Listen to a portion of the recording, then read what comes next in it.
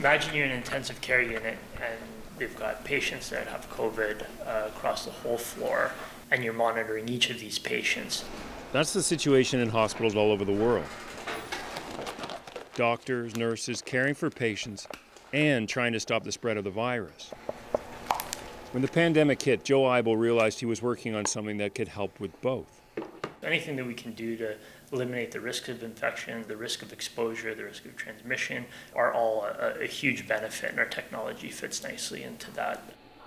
For the past 5 years, Joe's been working nonstop on a device that fits in the palm of your hand. It seems kind of like something out of Star Trek.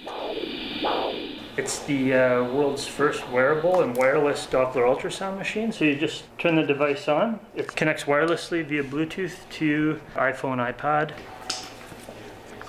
Joe likes to say that he's replaced one of the main functions of this 300-pound machine with something that weighs almost as much as a watch. It's non-invasive, it's wireless, it's remote. It's got a whole bunch of advantages where you can be actually physically distanced from the patient but still making informed clinical decisions.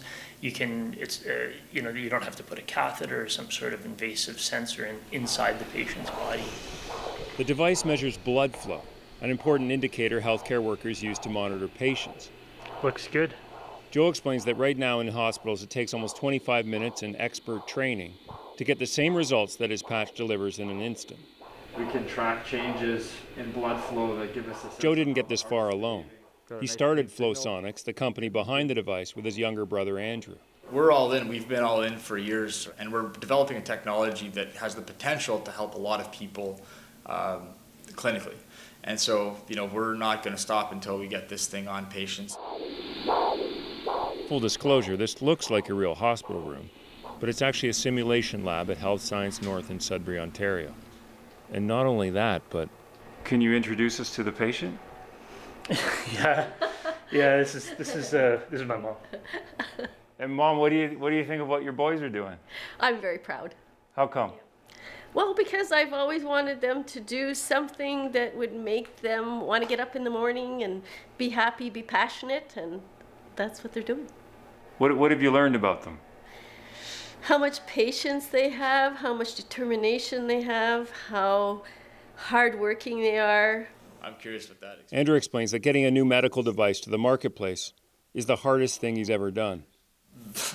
The mountain that you've got to climb to get an idea through regulatory and safety into a hospital, then deal with all of the different departments within the hospital and training the staff.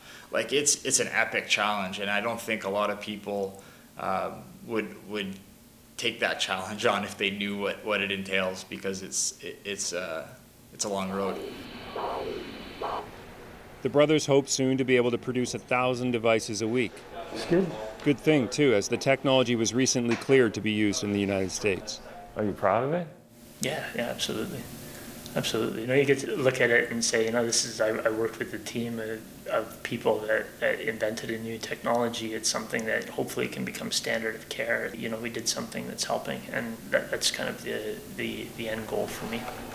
COVID has brought death and upheaval to the world, but the fight against it has brought innovations that will change the way we live. Nick Purdon, CBC News, Sudbury.